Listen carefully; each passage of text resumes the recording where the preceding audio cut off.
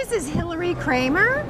I am at the Philadelphia Money Show with Benjamin Franklin. Dr. Benjamin Franklin, as they say. I insist. Okay.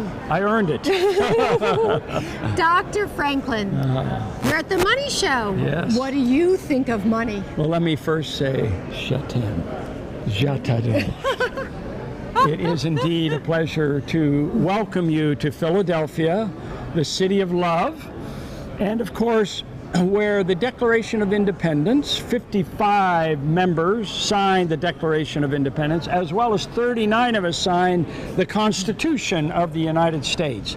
But yes, we are here to celebrate American capitalism and money, because nothing but money is sweeter than honey.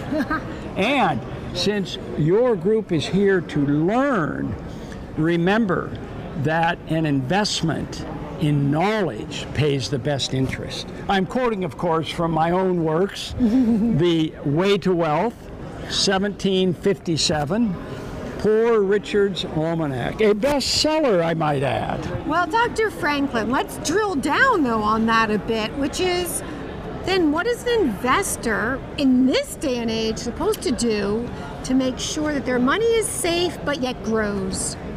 So I encountered many times of both war and depression, and I always made sure that I was secure in my investments and not go heavily into debt. And I had a what you would call a diversified portfolio in some stocks with the Bank of Philadelphia, as well as several bank accounts, so that when a major crisis hit, I was not hurt much. But remember, I was always and have been an optimist. I believe that America is a great and happy country. Besides being an optimist, you are an entrepreneur. Indeed. In fact, I was a printer and proud of it. In fact, I considered myself as a printer more than any other occupation. Yes, I was a diplomat, ooh, that word, as well as a signer of the Constitution, and also a rebel. And I never thought, as a more conservative individual who loved England and loved France, would ever consider myself anything but an Englishman.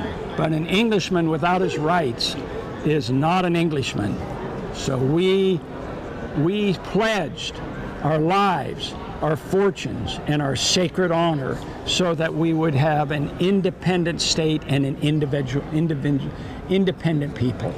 Okay, and that leads me to a very important question. When you talk about France, England, what do you see as the future for Europe versus the United States of America, that you are so much an important part, if not the key critical part, of creating? Well, I have said that free trade never hurt any nation. And the system of America is to have commerce with all and war with none. I also believed and wanted to live 2 and 3 centuries later, to live today and see what it was like. And I am simply amazed at the scientific advances and the prosperity that all Americans enjoy. However, I am disturbed a bit by the high level of taxation and debt that our country has incurred, because a virtuous and industrious people may be cheaply governed. I have been speaking with Dr. Benjamin Franklin at the Philadelphia City of Brotherly Love Money Show. And thank you, Dr. Franklin, for joining us.